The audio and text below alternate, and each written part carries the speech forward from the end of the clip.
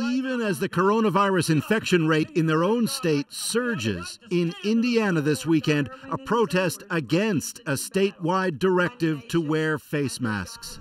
Mask denial in the face of the pandemic is the paradox of America.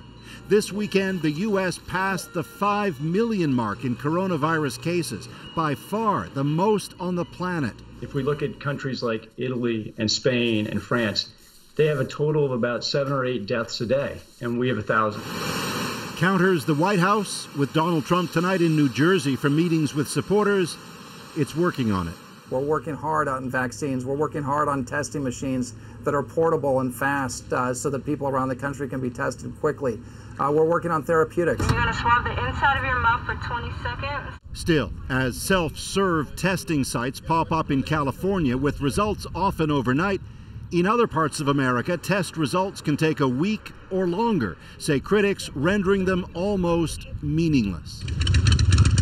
Meanwhile, Americans continue to gather big time. More than 200,000 for an annual motorcycle event this weekend in South Dakota. Like Indiana, it's another state already seeing a coronavirus spike. I have no concerns on the COVID-19. It doesn't bother me one bit.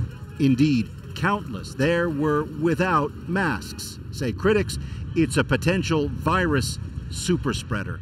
On Capitol Hill, lawmakers continue battling each other over how to financially help Americans hurt in the pandemic as numbers in this country continue to grow broadly. Now more than 160,000 dead and counting. Paul Hunter, CBC News, Washington.